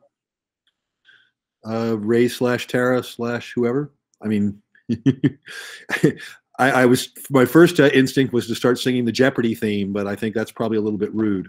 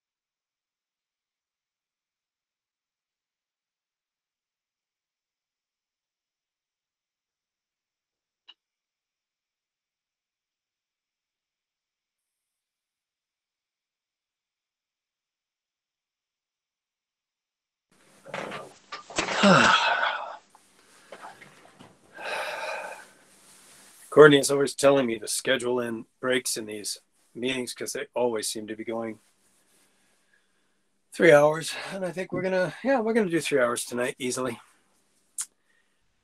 Maybe that's my goal. I'll know it's time to leave being board chairman when our meetings start running on a regular basis at 2 hours and 1.5 hours and things like that. Then I'll know my work is done.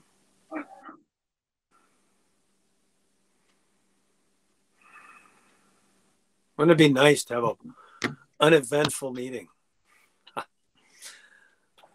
Uncontentious. No. We're doing great, actually. We're doing very well tonight. Good consensus. I totally support, you're right, Amy, to disagree. And I really appreciate that you speak that up. So, good. Jenny, are you back? Carl, are you back? I'm here. I'm here. Carl's here. Great. Let's go on. Audit. 1920 audit. Okay, so we don't have the official audits in yet, but the auditors did share with me the fund balance for the general fund. So the projected surplus is $551,212 at Sorry. the end of $551,212 at the end That's of for- fiscal year 20. This is, sorry, and this is for us. Yes. Yes. Okay. Our district. Got you. I missed the first part. Yep. The assigned usage in the current fiscal year was $142,987. So we reduced that from the surplus. It leaves you with an undesignated fund balance of $408,225. So of that, we would be using in the current projections $173,600 to offset your taxes, which would leave you with a surplus of $234,625. We take out the projected deficit in the current fiscal year of $137,801 per my summary sheet I went over earlier. It would leave you for a surplus to utilize in FY23 of $96,824. So as you can see, we have been utilizing that surplus since the merger came to light. And each year, as we reduce that, each year that we use that, you have to then, in the next fiscal year, try to find those savings in your budget or an additional revenue stream. So we've been using over $100,000 the last couple of years. When we get to FY23, that's not going to be an option for us if we continue in the way that we're going right now. Carl. Does that figure, Tara, is that excluding the money that came into the merger? That was the Stockbridge Building Reserve Fund. Does that include any of the money that Rochester realized for the sale of Dandelion Daycare? Or are those things just been lumped? Your capital reserve fund is a special revenue fund that is outside of your general fund, so that is not part of it.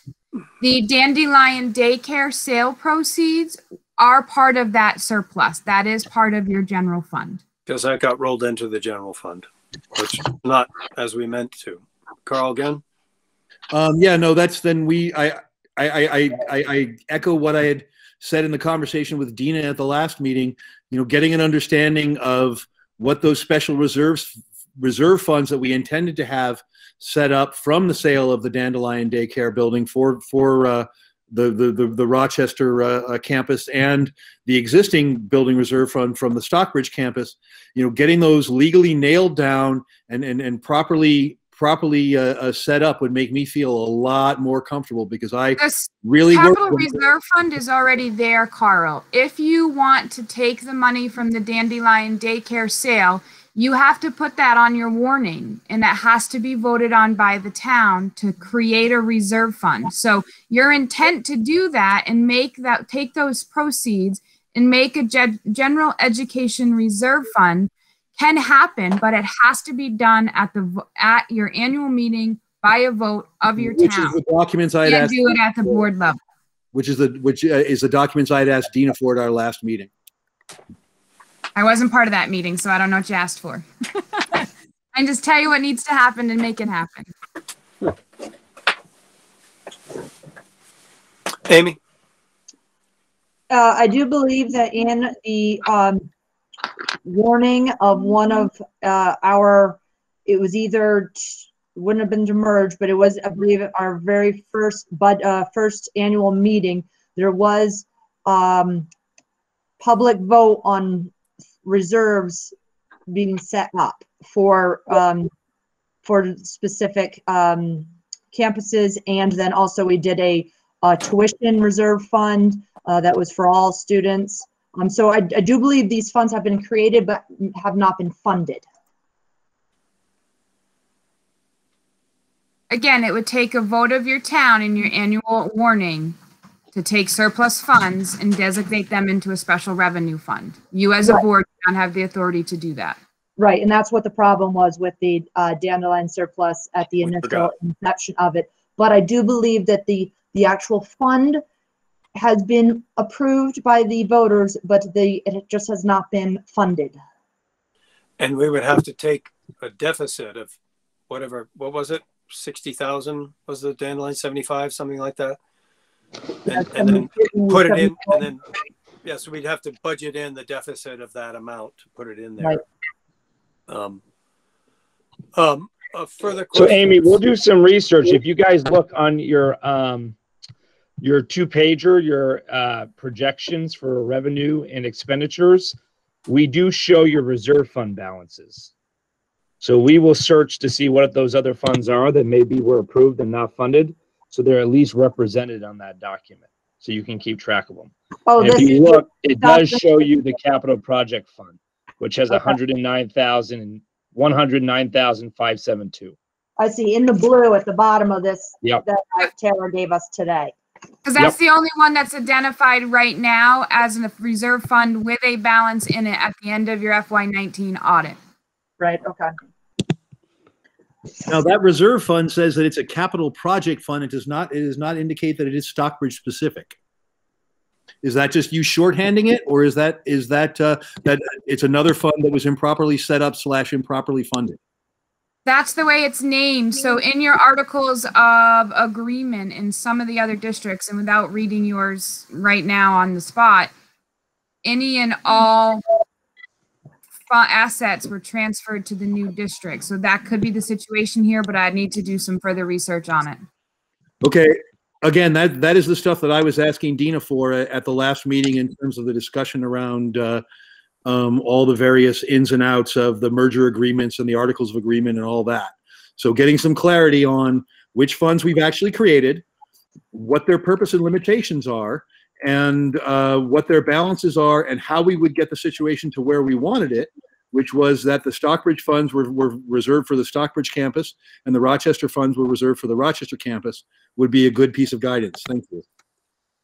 So I was able to find the warning. It is for May 22nd, 2018.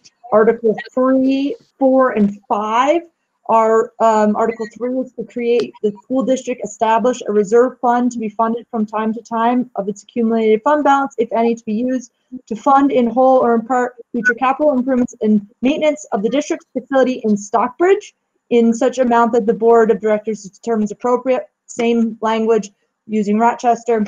The fifth article, number 5, is to do a student secondary tuition expense fund. So they have been approved by the voters, but just maybe not properly funded. So for the next meeting, when we do this sheet, we will have those added, and we will do our research with Dina, Carl, and then you'll see that bottom page updated, and we'll work with our auditors as well. Oh, thank you. Does that work? Is that what you're looking for, Carl? If my computer would respond. I'm trying to put a thumbs up and put my camera on, and it doesn't seem to be doing that. But yes, that is what I'm looking for. Thank you. No, thanks, good. Carl. I didn't realize that's what you had asked her for. So we'll get that taken. Can I just get to Jenny, just because I had a chance just to see if she has anything to say here. Jenny, I don't have anything in addition. Okay. And Amy, thank you for looking that up and finding it so quickly. Yeah, I have all the books right on myself right over there. So really impressive. Really impressive. Thank you. I would like us to possibly talk about and I guess we need to talk to Tara about the HRA. We are contributing to it 100% now, and I am wondering if at the end of the school year, if we're able to take any specifically HRA fund balance and move that, create a reserve fund specifically for that, so that maybe in future years we wouldn't have to fund it at 100%. It'd be something I'd like to look into. Oh, great idea. You got that, Tara? I will research that for you, Amy, if we can specifically identify an HRA surplus and roll that out. Thank you. Yeah, that's my question. Good. Do we have anything further on the 1920 audit? Jenny? Oh, Jenny, I'm you're all good? set, Ethan. Good. I'm all set. Amy? I'm sorry. Is there any way we could have a lesson of how to read said audit large book? Do you want me to resend you the PowerPoint that walks you through it? Yeah. You want to sit down and go Yes. through it? Please, That thank I you. usually attach the PowerPoint when I send you the audit. Okay, that would be great. That would be a great place to start because I'm sometimes it's a big document. Yep. And I'm happy to sit down and do an in-depth, like, this is what I look at when I look at your audit. Because Great. there is Thank a you. lot of information there. I would definitely Might love be. to start with that PowerPoint and probably follow up with a little class from you. And Tara, I'm going to feel like a fool here, but have you sent it to us yet, the audit? Or it's not totally finished? No, I don't have the actual audit yet. Okay. They only provided me with the fund balances. No, I just didn't want to So I could use it for your budgeting. It was an email that I should have looked at and I have not looked at. Good. That's all I care about. I'm just so I'm not stupid. That's all fine. No, you're good. Good. Thank you.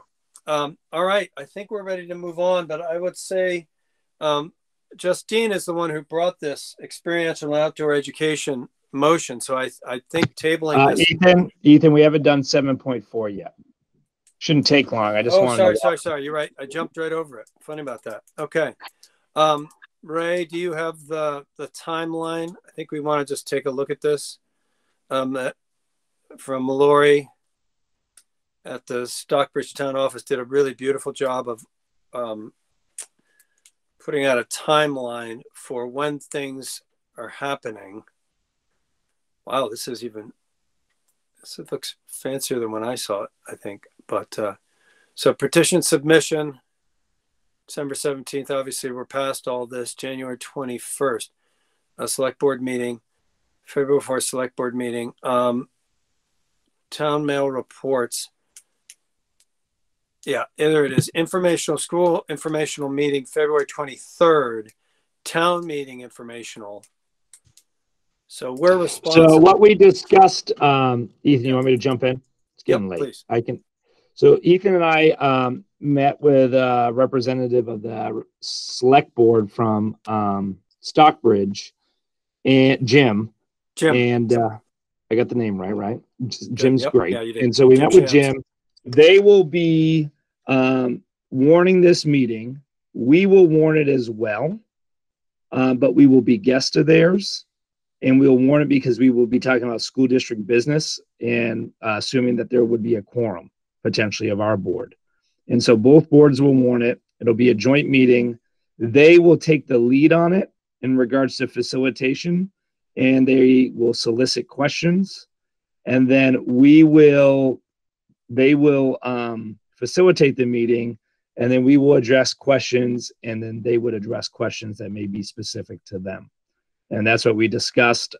It was a approach that we've used recently with the Tunbridge Select Board that went well. And so that's the plan of attack as we move forward to these upcoming meetings here in February. Is that how you remember the conversation, Ethan? Yes. Well, just help me because I'm looking at this and getting so there is only one meeting on the 25th. The 23rd is. Are we doing something on that day for us, or are we piggybacking it all on the 25th? My understanding was that they were still thinking about taking it up specific around this on the 23rd, but we'll just need to double check that date with them. I can, yeah. Let's check that again. The other item, so that we'll need to make sure we put that in our calendars, Jenny, Carl, Amy, the 25th certainly, and possibly the 23rd for our presence. Obviously, be virtual. I believe they use Zoom, which is so much easier to use. So that'll be great. But as I say, just our presence will be needed there. Do we know what? Sorry, go ahead, Amy. Do we know what time? Not yet. But we can. Jamie, can we? Yeah. So what I will do is reach back out to them, solidify after our original meeting, confirm the date and time, and then I will send it out to you. Great. Thank you, Jamie. I at least wanted you to hear this is kind of how this is playing out. Yep. And I'll tell you, be honest with you, Amy, this had some bearing on the date I picked because I wanted to be, I'd love to go to the voters informational meeting and say, boom, we got a confirmation. A lot of details to work out, a lot of things we don't know, but we got a confirmation. If we can get it, if we can't, that's the town's decision. But that's what I'm hoping for. Both of those dates, Ethan, are listed on the Stockbridge website. Yep. A meeting on the 23rd and the 25th at 7 p.m. 7 p.m. Thank you. Thank you for. I love collective intelligence. By the way, it's why I've done theater all my life. It's just great. None of us could be as smart as all of us together. So that's great. Good. The other, Jamie, if I might, I would really like you to address. There's been some controversy over the numbers that the school board, the SU has presented about the potential of unmerged budgets.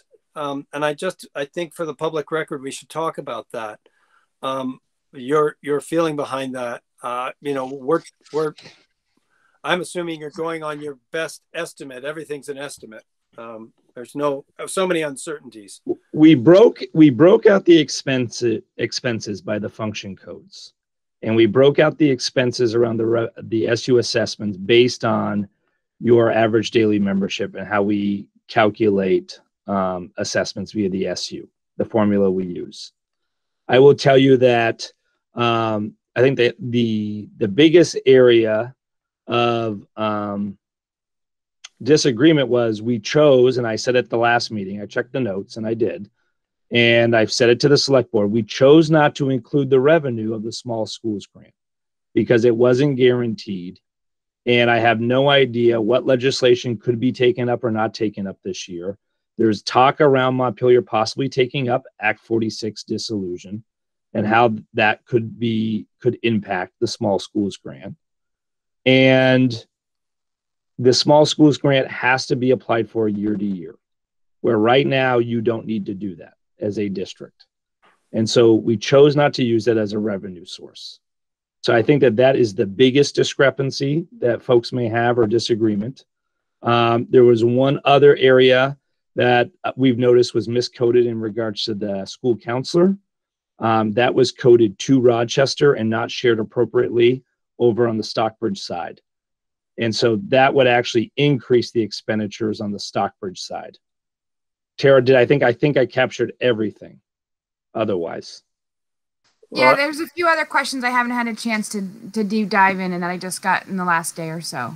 But those are the majority of the initial questions we received. And then Charity Colton just sent an annotated breakdown to you. And I understand that neither you or Jamie were able to open it. Is that true? I was able to open it, but okay. I have not had time to even digest what's in there for questions. I did have a conversation with Charity and I addressed some of her questions. But yeah, I have not had time today to go. She just sent it today to go through it. And just for the record, Charity Colton had some specific questions about the budgeting and the way the budgets came up within this projection and sat down with Tara and Jamie to work through them and appreciated open exchange, and then came back just today with some more questions. She was still concerned not to be going through the board, but I actually think it seems very reasonable to be going to you because this is where the numbers are coming from. It's not coming from the board. So I felt that was very appropriate for you to talk directly to her. Amy? So is Charity going to be able to do some type of presentation since she has such a wealth of knowledge at this school meeting? Is she passing this information along? Don't know. I certainly think I would imagine there's going to be some some balanced reply when this information is presented, and I think that's certainly welcome. So it gives the voters the full picture. They get to choose. So anyway, just that's going on. Okay. Anything further on our decoupling? Carl or Jenny? Anything? In terms of the meeting itself, are we presenting something, or what? Is it just answering questions? So Jenny, what worked before is people submitted questions ahead of time to the select board, and then the select board presented them to the board and to my office. And then we were able to address each question through a presentation. So I suggested that to the Stockbridge Select Board. And they appreciated that suggestion. That also gives me time to, run numbers and scenarios and questions and not trying to do it on the fly, as we all know that doesn't work very well. I mean, it's sort of what you're working with Charity right now. Anyway, you're getting the questions now, and you're working on them and being able to follow up with plenty of lead time, which is exactly what we want. We want people to feel they can trust these numbers, or at least trust where they're coming from. Carl, do you have any further comments on this? No, I think we're good. I think that I like the idea of trying to pre-solicit questions so that we can have answers for people. Other than that, it sounds like you guys have it all well in hand. Thank you. Good. Okay. Now I'll talk about 7.5, experiential and outdoor education. This is the thing I was looking most forward to talking about tonight. And of course, it's something we're going to pass on just because Justine, who brought it, is not here. And I think that's fair. I think the other thing I'd like to do, I really would like the board to come up with a policy about this. But and Jamie's got some real exciting ideas about how we could be the pilot outdoor education for the SU, and then we try some policy ideas that then possibly become SU wide. I think what we need is some ideas of what a policy would look like, and maybe some examples from some other schools, some other programs, and that we can look at those and take those so that next time we're looking at this, we're not coming in totally cold. I mean, I think we need something more than, yeah, we like this, let's keep going. I think it needs to inform our administration how we view outdoor education as an integral part of our school programs, so that they know when they say, okay, we're going to allocate this much time per day to this program. We're giving them clear guidelines, because I just think we've been sort of saying, yeah, it's great. Yeah, it's great. Yeah, it's great. And that's not clear enough as a policy. So I'll do my homework, and I think Jamie will do his, and we'll come to you next meeting with some possible policy statements that then we can kick around, and hopefully we won't have, the world to decide, just our budget, nothing else, on a night. Is that fair enough? Does anybody else? I don't want to supersede this area, but anybody got anything else? Amy, you fine with that? Good. Jenny, you good with that? Yeah, I think that sounds good. And it sounds like, I don't know if there's anything else to update about the outdoor structures, but it sounds like those are moving forward.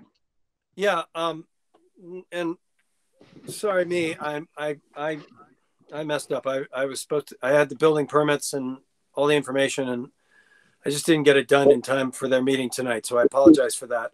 We do need building permits for right now we have 2 structures definitely going up, one at each campus, and a second structure that is fully funded through trustees at Stockbridge will be going in there. Lindy's figuring out where the location is. We just figured out the location for the 2 at Rochester.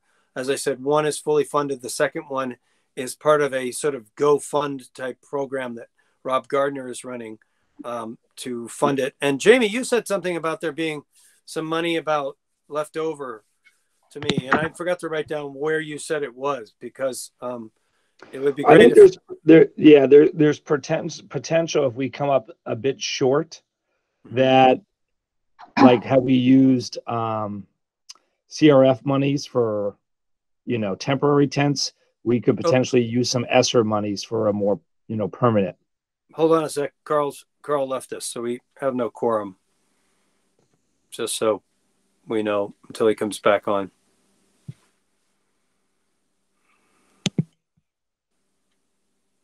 I hope we didn't lose him for good.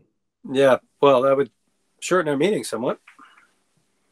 And we would be right at 3 hours. See, that's it. It's fate. It's fate. That is not going to make the public happy. No. Well, you could still entertain public comment. Yes. Okay. We can't take And not do action. I think discussion it's on we Okay, can't good. really take action, right? I was hoping so. Or really do any formal board discussion, but if you just Yeah. took comment, that would be Okay. fine. We can Right. just pass No response, just trivial comments we can make about things. Anyway, I mean, I think I can finish the conversation about structures. They're very excited. We're very excited to have these structures. They're really interesting. They're just strong. I think the kids are going to love them, it's a real positive step forward for this outdoor education program to have dedicated spaces outside. I'll finish that up and we'll wait for Carl, and hopefully it wasn't his. And in terms of Stockbridge, the Stockbridge PTO is funding the second That's it. Yep. structure, and we're having an online silent auction in May that we've already started getting some prizes for. Oh, I didn't even see that. Can you please send me a link or send us a link for this? Absolutely. Thank you so much. Oh, well, that may be. And thank you to Lindy, and I see Janet Whitaker's on the call, who are helping with field prizes as they come in for us. Are you still, Janet, Lindy, are you still looking for more prizes? Are you? Jenny is the prize coordinator. Oh, you are. We just house it all, and it gets dropped off to Miss Janet. Oh, Jenny, I was going to say, I bet I could get my brother to throw some meat at. That would be great. Yeah, we're getting a bunch of gift certificates, and we've got 2 airline tickets from Cape Air. Oh, great. We're getting something. Oh from gosh, the when we can use that. Cape Air. Oh. Bunch of stuff. Count me in. Oh, we man. can get out of town at some point. Board retreat. Board and administration, SU administration retreat. Carl, I'm worried, Ethan, that Carl maybe did lose. Yeah, I think that looked very clean and solid. So I'm thinking that my recommendation would be that the board entertains public comment. Yep, I think we do public comment. Let's work our way down here as my usual list. We have an unverified caller. I don't know if we know what that is, Ray, but I'll go down to Janet. Janet, do you have any, Whitaker from Stockbridge, do you have any comment to the board?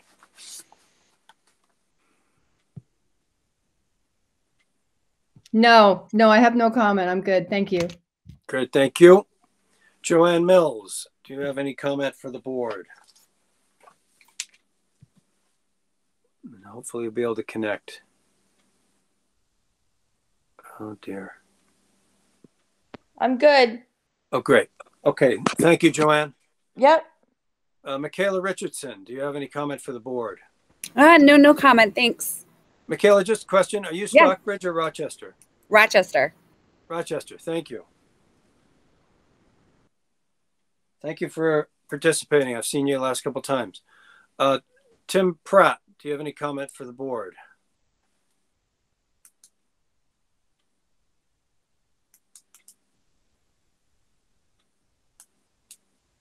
Nope. I think Tim left. Yep. Okay. Then I'm going to go to our 2 phone numbers, 802, finishing in 38, *6 to unmute. Please identify yourself. Hi, Ethan. It's Keith over at Stockbridge. Hi, Keith. The only comment I want to make is that I believe the board made reference to the merger documentation where it said the FY22 number was going to be $1.90. I believe that was also pre-CLA, so that number would come down and get closer to where you guys are going to be you know, where the actual taxes are going to be. And that also made an assumption that it was just, you know, like a dartboard assumption that those rates were increased at a rate of 5% flat per annum, which was really just, you know, an assumption that was made. So I'm not sure, you know, to say that, oh, the rate would be $1.90, you know, that's what was projected. I think that's not 100% accurate. That's my only comment. Great. Thank you, Keith. Appreciate it. 802 *97. Please unmute, *6 to unmute, and identify yourself, please. It's Charity Colton. Can you hear me? Hi, Charity. Yes. Hi. So I just have a couple comments. First, I wanted to clarify the comments about me having conversations with Tara, Jamie. Yes, I have been having conversations with them. And just so everyone is clear, while some of our conversation is in regards to specific budget lines or questions I had for them on it, a lot of what I have been discussing with them is that in my 25 years of working in big business where I managed $12 million a month budgets internationally, I had a very different approach than some of what is being utilized by our district. And so I had some questions for them that are very out of context compared to what they're used to working with. So I don't want anyone to be, you know, misunderstanding what my conversation with them. I am not working or consulting with them on how to build the budget for our district. I'm just offering a different approach, a different set of insight based on what I've done in the past. So I don't want anyone thinking that I'm, you know, getting into something that should be between them and the board. The situation with me feeling like I'm going behind the board's back, that's just my ethical approach because I did come from a very different background of accounting. And in my previous experience, I would be fired for doing what I did by talking with Jamie and Tara outside of the board, knowing exactly what my conversation was going to be with them. So again, that's because my previous experience was big international business. My only other comment, and I've made this one before, but a long time ago, is I know there's been conversation and it was brought up that there's, you know, 7.5 on the budget or on the agenda about experiential outdoor learning. My only concern is there an issue if we were to entertain that type of a platform that is a change outside of the standard public education platform? And if you go too drastically outside of that platform, you're not providing the traditional standard public education.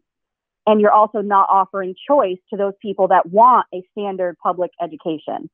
We are, like, I living in Stockbridge, I wouldn't have the choice to go somewhere else that offered a standard because I live here in Stockbridge.